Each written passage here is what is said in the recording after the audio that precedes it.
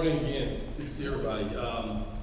So this probably looks a little bit weird with me sitting down. A couple reasons for that. It's not just because I'm lazy. We decided, I've got Gary laid out marks here. If you notice, our lights are a little bit messed up. So I'm trying to stay in the light today so everybody can kind of see me and I don't wander too much. And I told Gary, I said, you know, if I'm going to do that, I'm going to have to sit down. Because that's the only way that you can keep me. I talk with my hands and I talk with my feet. So I'm all over the place. If those of you that have been here and have seen me speak before. But anyway, we're going to be in James 4 today. So if you want to turn there now, go ahead and continuing our series in James, the faith that works. And before we get into that, I do kind of, and I don't normally do this, but I do want to kind of give a little bit of a plug for next week. I really want to encourage everyone to be here next week. I know it's Memorial Day weekend and all that, but we're doing something different next week with the message. We've actually got, I guess the only way that I can term it is we've got a really big announcement to make. And it's something that for our church is huge for our church. And so really, I guess a couple of announcements, but it's going to be a little different. I'm going to have some friends up here with me. I'm not going to be going solo next week on the message. We're going to have some of my compadres up here with me next week. Eric, and Gary, and Robbie, and I don't know, we may invite some more people up too. You never know. But it's going to be a little bit different. So I just want to encourage you. I know that's a really bad thing to do, to like tease people like that and say, got a big announcement, but it's going to be a week from now. But I just want you to know, and if you've been investing and talking with someone about possibly coming next week, please invite them, because they're going to want to hear what God is doing in our church, in our community. And this is something that and you'll see next week. This is something that a lot of us have been praying about, the deacons and the leadership, for a long time. And it's going to have a tremendous impact on where we go as a church, and for some of us, it's going to have a tremendous impact individually. So just be praying about that this week. I definitely, like I said, just encourage you to come back next week and be here. This is, there's no other way. That sounds silly, a really big announcement. It's either a big announcement or it's not a big announcement, but that's the best way I can describe it. So that's next week, so we're really excited about that. So anyway, I just want to say that. So that's going to be the final week of our Faith at Work series.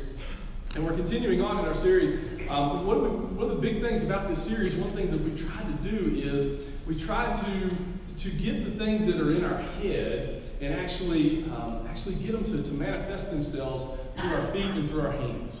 That makes sense? We're really trying to get ourselves to take, if we just sit and listen all the time, if we just sit and take information in, I talked about this a few weeks ago, if we just sit and take that information in, really kind of what good is that doing for us? Right? We want to live these things out. That's the title of the series, Faith That Works. And when we learn, when we grow in our faith, when we grow in our understanding of what it is that God's will is for us, we want to see those things manifest themselves. And truly, that's what life transformation is really about. That's when our life really becomes transformed, is when we've taken these things in and we begin to let those things guide our lives, right? We started out talking about the Bible as a mirror, and about looking at the Bible, letting it reflect back to us who we are, so that we can get a true picture, because so many things that we try to, compare ourselves to in the rest of the world really don't make sense, right? I mean, we compare ourselves to the world. The world's view is changing all the time. If we compare ourselves to our friends, we're comparing ourselves to sinful people, so that there's only really one true way to reflect who we are and where we want to be as a Christian, as a believer, and that's to use the Bible as that mirror for us. And we've also talked about, in our daily interactions with other folks, about showing everyone worth, making sure that everyone understands that they are loved by God, as Gary was talking about before. The love that God has for us, and He's always there, but we've got to make sure that we show everyone the value and the worth that God puts in them. And then last week, Eric did a phenomenal job talking about our words and how our words can build us up or tear us down. I'm glad he got that one, because if I'd have brought a hammer up here, y'all would realize that was terrible, because I can't do anything with a hammer. But our words are so impactful to people, and how we use our words, and we can bless people, and we can tear people down with our words. So in each of those are things that places that we really want to get. But I guess the question becomes, how do we get there? I mean, really, how do we get to that place in our lives? How is it that we get to the place that what's in our head that we know is actually working in our lives? You know, I say that, I'll be honest with you, and this is kind of another reason, I guess, and I thought about this week, so it's kind of ironic that we had the light issue. A former pastor that I had did this one time. You know, sometimes when we sit down as a pastor, you know, I'm kind of like talking to myself a lot, which I am every week, but in this particular one, I really think, you know, I should be sitting and listening to this sometimes because I struggle with this a lot, with taking what I know is in my head and actually applying it into my life. How do I make it real? You ever get to that point? You ever get to that point where you feel that conflict in your life? I know I have. I mean, on a regular basis, I get to that place. I get to that point, there's a conflict. There's just this unresolved conflict in my life, and I know what I've learned. I know what I've seen. I know how God has shown me that I should live. But then there's this conflict, and I can't quite get to that place. It's kind of like one of the things that I battle with is, you know, and I've used this example before, but something I battle with is eating, right? You get to that place and you think, gosh, you know, should I really get that second, right? Should I get that? No, I shouldn't, right? Or should I eat that second piece of cake, right? I had an incident with a big piece of chocolate cake this week that I probably shouldn't have had, right? I should have stopped halfway through, and I would have been fine to stop halfway through, but I'm always been told, clean your plate, right? So I got to eat everything off my plate, and probably shouldn't have done that. But that's one of those things. It's second nature for me. That's a life habit that I have. It's something that's hard to break. And I think many times in our lives, we realize that the behaviors that we want to change sometimes are very difficult, and we get into those conflicts. You know, I get to the place, and I do this a lot, and I'll admit this, and Carrie will remind me of this after I say this publicly. But I get to that place, I feel guilty a lot of times with eating, right? I feel guilty when I eat too much sometimes, but it's second nature. It's a habit. It's the way I just typically behave. I know what I should do, and then I don't do it, and then I'm kind of in this conflict in my mind, and I feel bad about it. And I feel bad after it has taken place.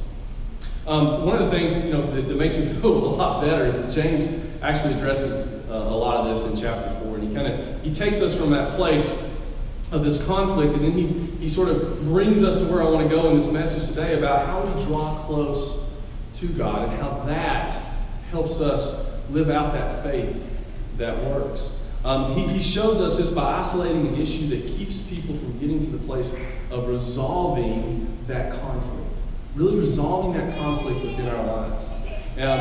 We're going to start at verse 1, start right at the beginning of the chapter. We're going to look at verses kind of in a little bit of chunks here, and you'll see kind of where I'm going, but we're going to set this up in the first 3 verses, talking about that conflict, understanding where that conflict actually is in our lives and where this comes from. So we'll start there in verse 1. It says this, and read along with me. I think it should, there you go. It should be up on the screen here. What causes fights and quarrels among you? Don't they come from your desires that battle within you? You desire but do not have, so you kill. You covet but you cannot get what you want, so you quarrel and fight. You do not have because you do not ask God. When you ask, you do not receive because you ask with wrong motives, that you may spend what you get on your pleasures. Now remember, and we talked about this each week, the people that James is writing to here, these are people who are believers, they are Christians. Okay? And so he's giving them information, trying to help them living through their faith. And one of the things that was going on at this time, and there's some debate in different commentaries about, you know, why the symbolism, the fights and the quarrels and things, but there's a couple different things going on. The people this time were one, they were actually in some cases creating fights. There were insurrections against the government at the time, and the Christians at the time, if people weren't converting, then many times they were thinking that they could by force, they had the right by force to attack or to fight with these people. The other dynamic that's going on when James writes this is the different factions of the believers are actually quarreling amongst each other. They're fighting amongst each other in a way in terms of different areas of belief or how people should be converted and different things. So there is a lot of strife and there are quarrels going on between them. And he makes the point here. He says, what is it that causes these things? Does it not come from within you? And we can transfer that into our lives today and say, okay, what is it that causes strife and fights today? What is it that causes people to be upset today? Well, typically it's because there's something that we want, something that we don't have, right? And then we too many times we get upset, or it's a way that we want someone to treat us and they're not treating us. And these things come from within us, and so they create conflict, right? They create discord among us. He goes on to say, you desire but you do not have, you covet but you cannot get. And then in verse 3 he talks about asking. He says, when you ask, you don't receive because you ask with wrong motives. And ultimately, the overarching theme in these verses, I think, is this: we're not satisfied. We're not satisfied with what God has provided us. We're not satisfied with God's provisions, and so we want more. And we think that we need to get more. These Christians at the time, they wanted to have Jesus, right? And they wanted to have the world as well. And I think that that's something that probably all of us struggle with as well. We want Jesus, right? We want to have Christ in our life, and we want to live that life, but then we also see the world. And the thing about the world is, and you all know exactly what I'm talking about, the world tells us that we should be the master of our own domain, right? That we should have the things that we want, that no one should tell us what it is that we should have. That there's a whole, I guess, I don't want to get too far into this, but this whole idea of accountability and different things.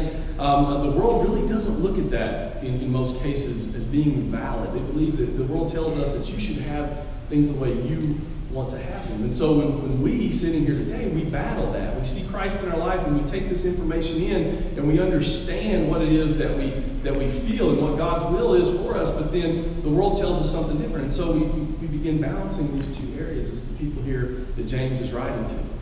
And then he goes on, and in verse 4, he gets really, really strong with his language to them. And there's about 3 key words in here that I'm going to point out when I come to them. And he really makes a strong statement here. He starts this in verse 4. It says, you adulterous people.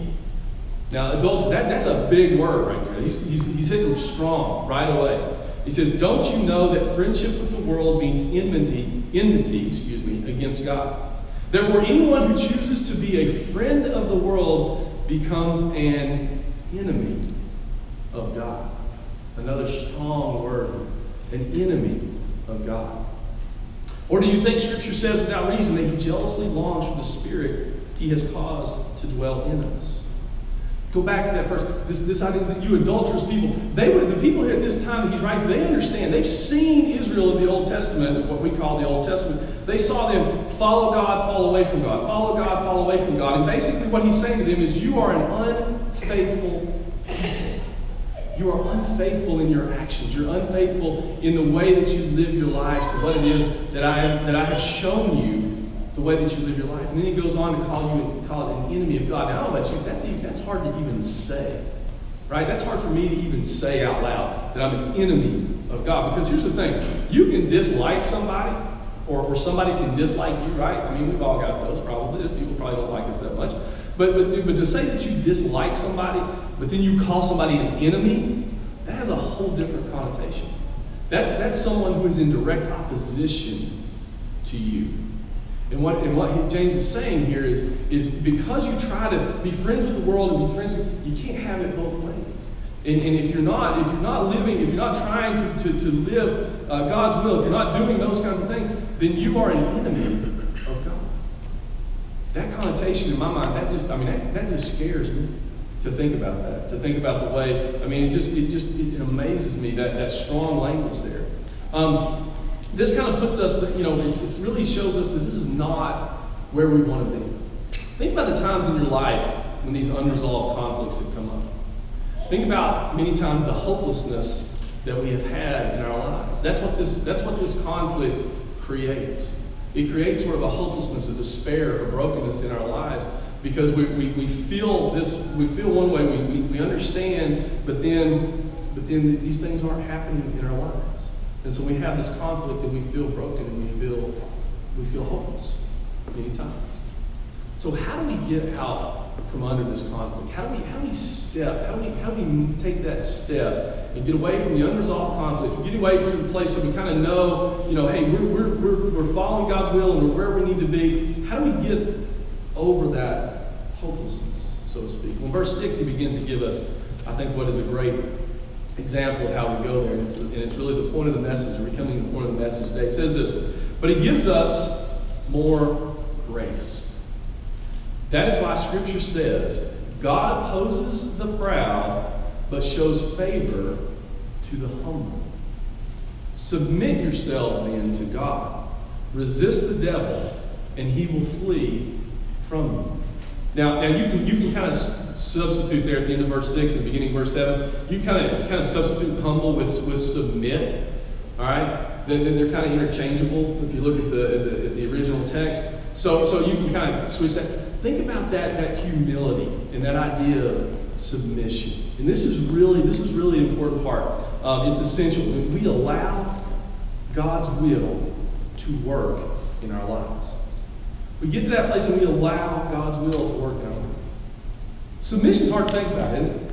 I mean, think about it. It's hard to think about submitting, right? I mean, you think about submission, and probably one of the images that comes to mind is like in marriage and all that. But just in life in general, remember, the world that we live in tells us, as I said earlier, we're the master of our domain. We are the ones who should choose what it is that we want and where we go. So when you think about submission, giving control of what you're doing in your life to someone else, that's a hard thing to think about. I know it is for me, because I'm kind of an independent kind of person. And I like to think that I know what's best for me, and I want to do what I want to do, right? When's the time that you probably made the most mistakes in your life? Think about it. When did you probably make the biggest or the most mistakes? Probably when you were a teenager. And those of you who are teenagers, you're getting ready to make them. Or possibly when you were in college, right? And why is that? Why is it that was the time that you probably made the biggest mistakes? Why? I would venture to guess it's because you already knew everything, right? Right? I mean, really, I've just gotten dumber over the years. Because when I was 17, I knew everything. You couldn't tell me anything. There was nothing. You can ask my parents or my dad. When I was 17, I knew it all. I knew everything there was to know. And I'd say a lot of us have been in that boat before. We knew it all. Nobody could tell us anything. And submitting to authority was the furthest thing from our mind, right? I mean, it's like, I deal with teenagers every day, and it's funny to watch them. We kind of sit back and chuckle about some of the things they do. Not to their face, but we're nice about it. We don't make fun of them. But they make these decisions and they think, they just got everything figured out. And if we would listen, you ever been to that place where somebody wiser, more experienced than you, kind of said, I don't think that's a good idea. I think you might want to think about that a little bit more. And a year later, you realize that was a mistake, right? It's hard for us. It's hard for us to submit. It's hard for us to let someone else make decisions in our lives. And I'm not picking on teenagers or college kids, but it is kind of the time we make a lot of mistakes. But I think all of us are like that. And there's been times in my adult life that I went to my father, or when my mother was alive, I would go to her and I would say, what do you think about this? And they say, I don't think that's a great idea. I think you need to rethink that. And then I went ahead and did it anyway. And 6 months later, I would eat crow and say, you were right, I should have done that. But it's hard for us to submit.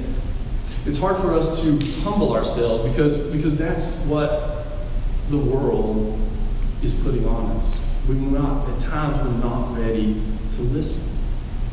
There's another piece in that verse that talks about resist. Now, there's an interesting, dichotomy here. You have this idea of submitting and being humble, and then he follows that up with resist the devil, right? And there's a forceful action there. There's flee. There's an actual fight, right? You're resisting the devil. Here's the thing. There really is no middle ground.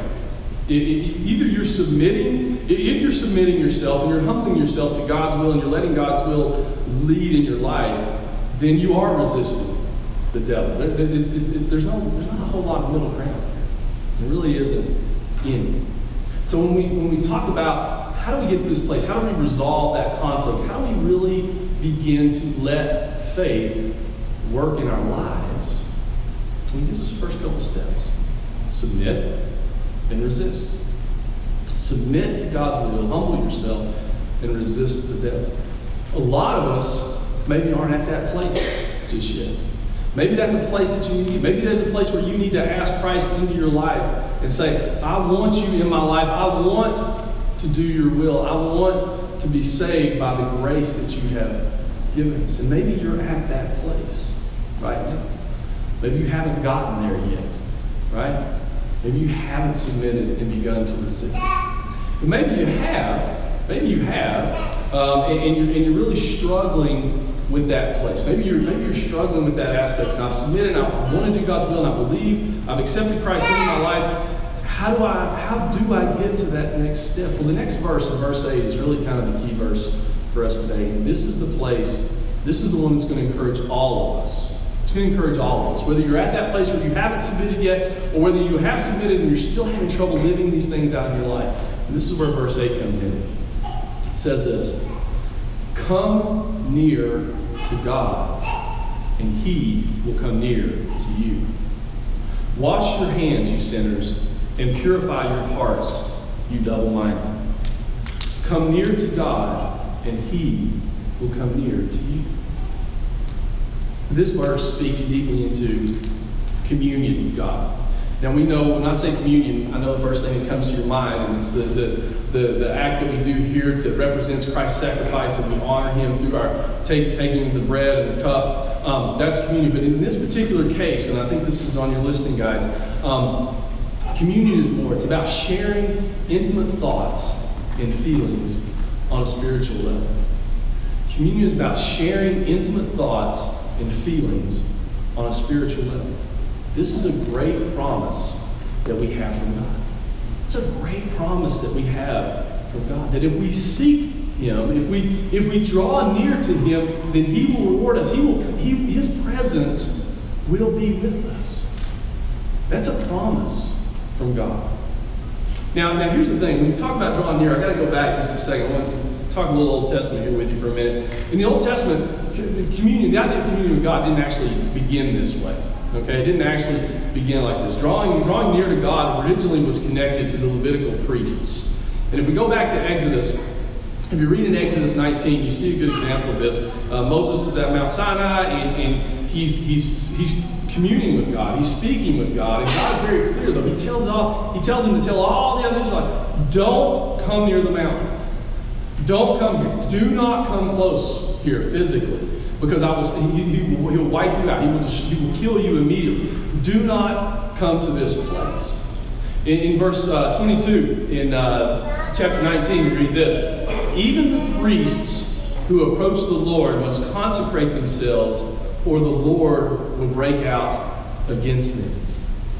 So this idea, if you look back in verse 8, it talks about the hand washing and drawing close to God. It was a whole different sort of meaning in the Old Testament at this particular time. There was a lot of hand washing that was done by the priests in the tabernacle. They were constantly washing their hands to purify themselves, washing their feet, being anointed with oil. There was this whole process, right, that they were going through. And then you have this idea of common folks. How was it that they drew near to God? Well, when they built the tabernacle, there were different places in the tabernacle. And the common folks, like you and I, we really couldn't actually go back into the Holy of Holies. We actually would just kind of hang in the courtyard, and we would bring our sacrifices and give those to the priests. And then the priests would offer those sacrifices for us. They would actually get to go behind the curtain, right?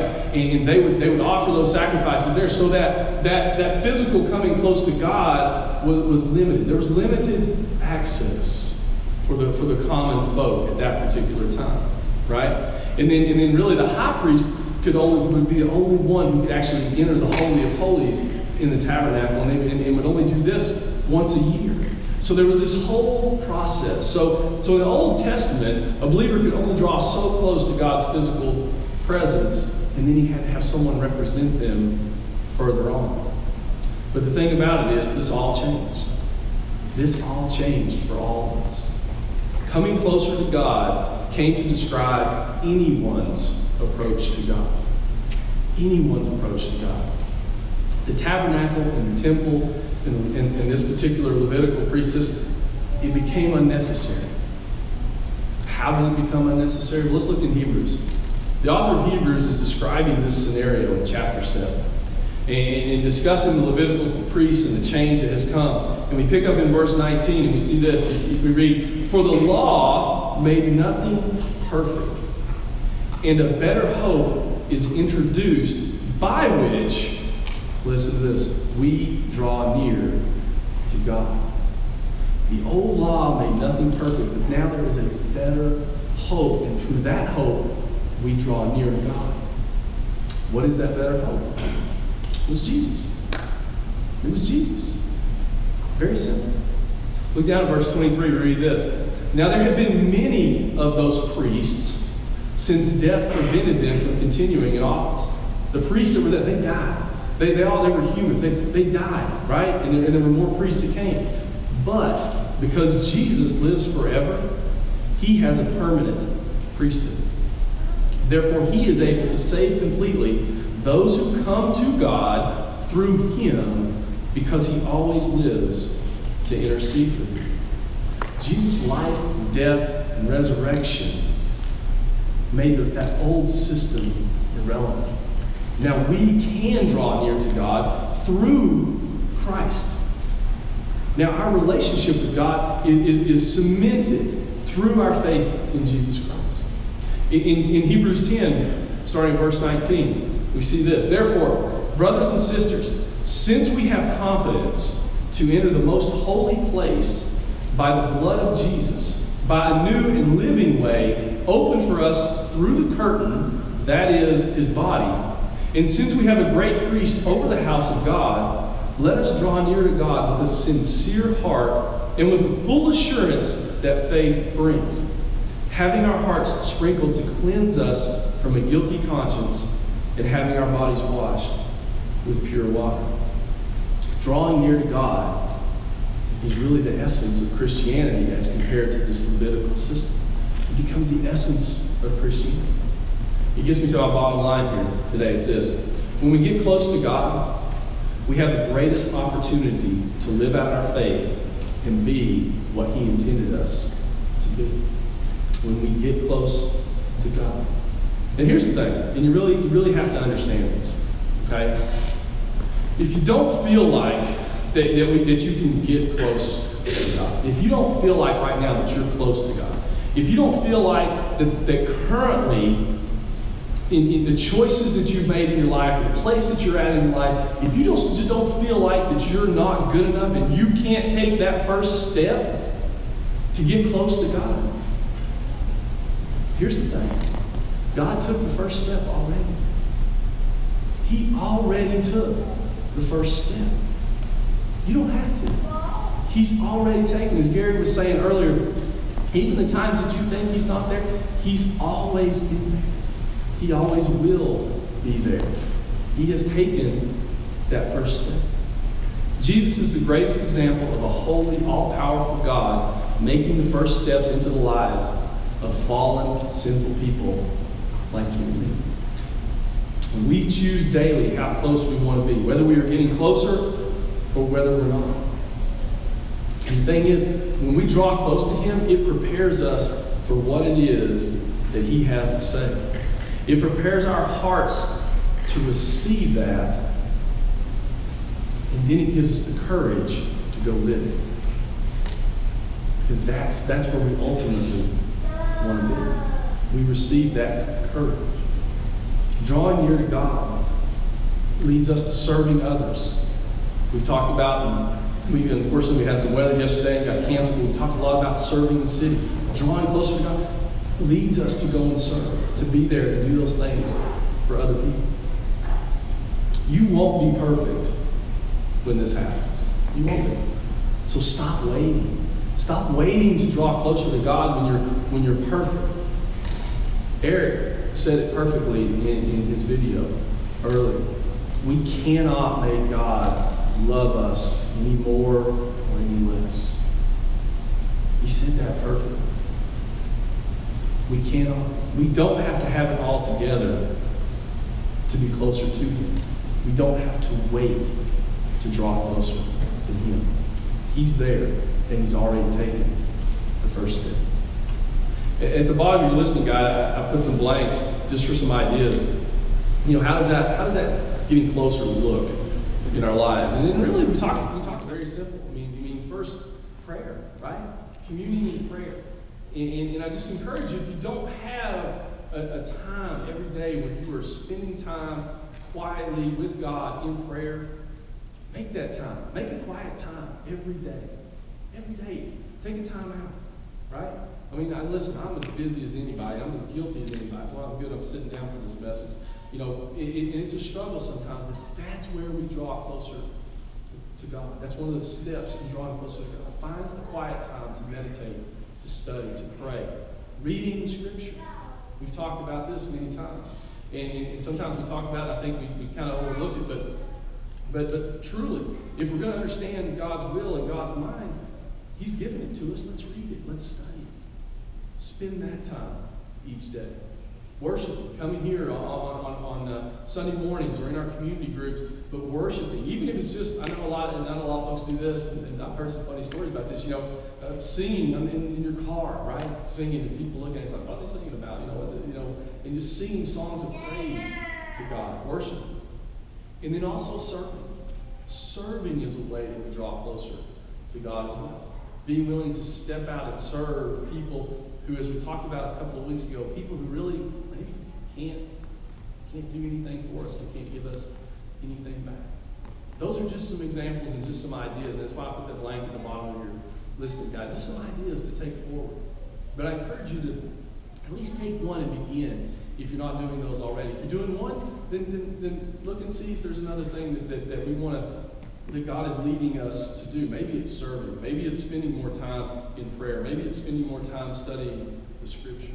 But all these things will help us draw close to God.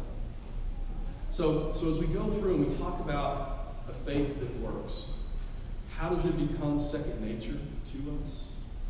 It becomes second nature when we draw ourselves close to God, and it just comes through our hand, manifests itself through our hands, through our feet, through our daily actions,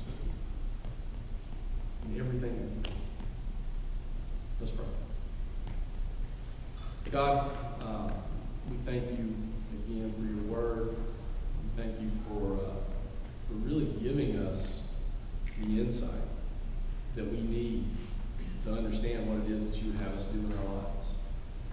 And God, I'm just thankful that you are always there.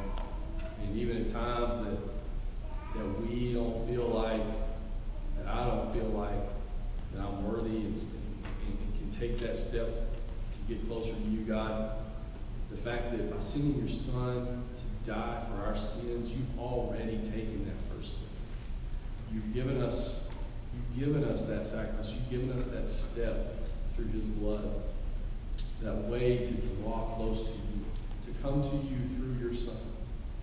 God, we praise you and we honor you for that, because we know there's nothing that we can do, God, to make you love us more or less, because you love us in a way that we cannot comprehend in our minds, a love that we don't even have words to understand. And I pray for each of us as we go forward, God, as things in this church are beginning to change, as some incredible decisions are being made, I ask that not only for all of us, but for the church as well, that we continue to draw close to you, and that everything that we do be based on what you would have us do, what your will is for us as individuals and for us as this church. You have blessed us so much beyond what we ever deserve, God. We want to do this for you. We want to glorify your name. We want to grow your kingdom. And I thank you so much for the people, for the leadership in this church. I thank you so much for all these people who have chosen to come and worship here together and do these things for you in this community. God, we ask that you continue